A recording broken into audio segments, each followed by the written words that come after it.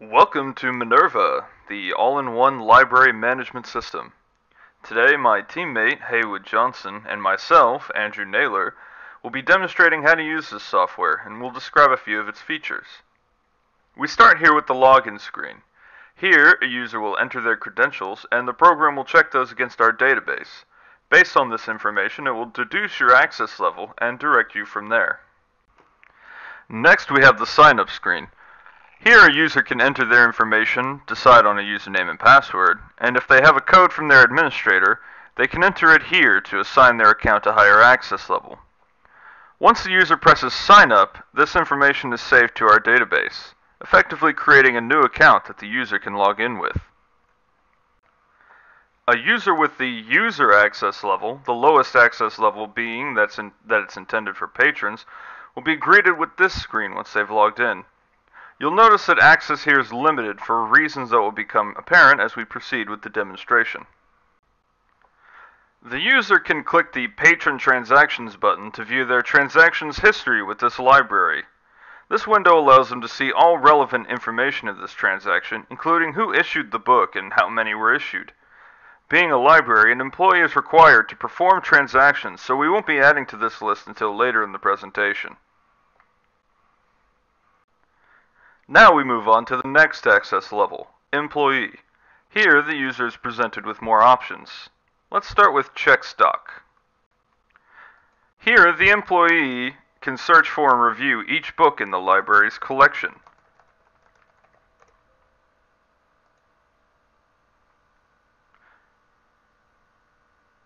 Once they've found the book they're looking for, they can add it to the cart in order to facilitate a transaction for a patron. Another option for the employee is the ability to check transactions. This window may look similar to the one we saw previously as a patron, but you'll notice there's more transactions here. That's because as an employee we can view each transaction made in the library's history. Again, the user can search for transactions and print a receipt. You'll notice, however, this button, Remove Transaction, is in red. Pressing this button will remove the record of a transaction from the database. As such, its use is restricted to admin-level users. Alright, so last but not least, I'm going to get logged in here. Very secret login. Hey, we're in, baby. Let's check our stock. Search for a book. Let's call it Harry Potter, because I've been using Harry Potter to test everything. You get your load results here. Some of them were bad in the library because they have the data was not complete all around, and not all the images will load.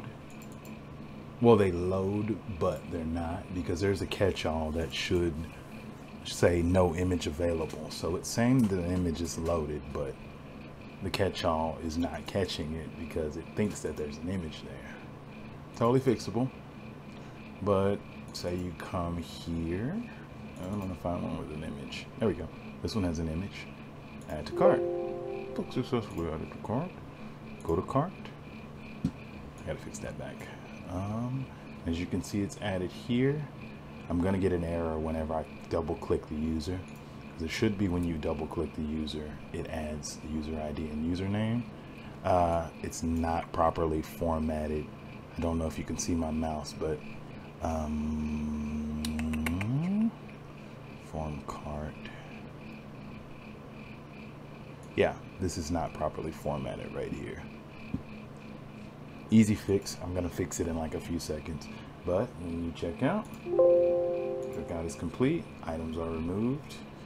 It'll store them to the database, but that's basically it. Now we move on to the next access level, Employee. Here, the user is presented with more options. Let's start with Check Stock. Now we move on to the next access level, Employee. Here, the user is presented with more options. Let's start with Check Stock. Next, we have the Sign-Up screen. Here, a user can enter their information, decide on a username and password, and if they have a code from their administrator, They can enter it here to assign their account a higher access level. Once the user presses Sign Up, this information is saved to our database, effectively creating a new account that the user can log in with.